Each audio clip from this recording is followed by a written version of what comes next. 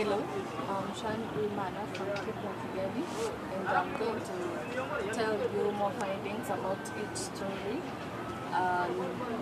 For the first story is grief and protest follow shooting of a teenager from the New York Times.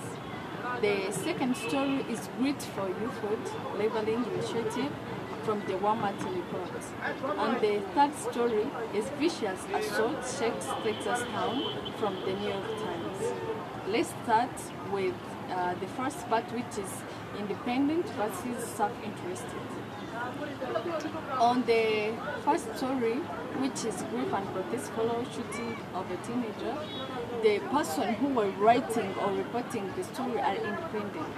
This is because they are talking about the death of a teenager, Michael Brown, when the officer shot Mr. Brown.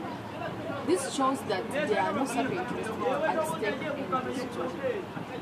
On the second story, Grit for Youthhood Labeling Initiative, the person were reporting the story self-interested because it's where they are going to gain interest or benefit in the story.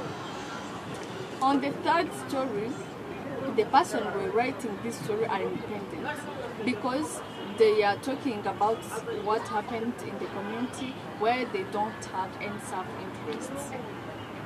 Let's go on the second part, which is multiple sources versus one source.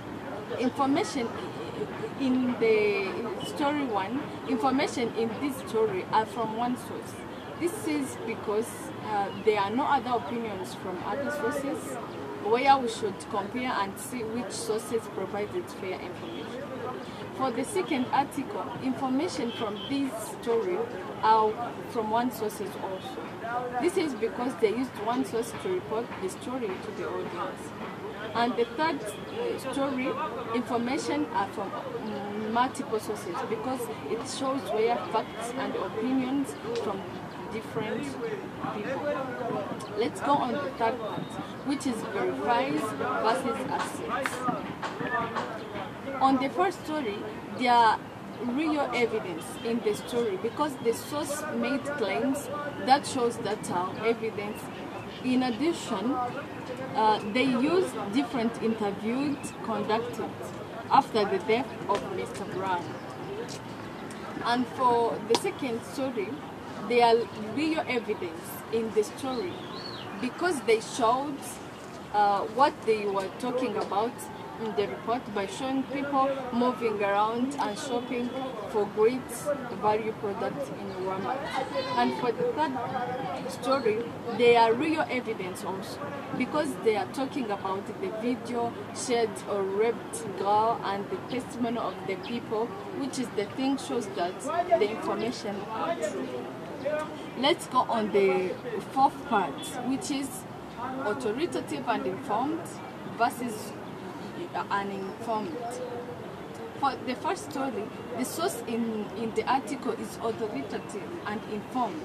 This is because they demonstrate expertise about the subject matter, where everyone can be able to understand what happened and what's going on at the time or case, because there's a specific topic presented.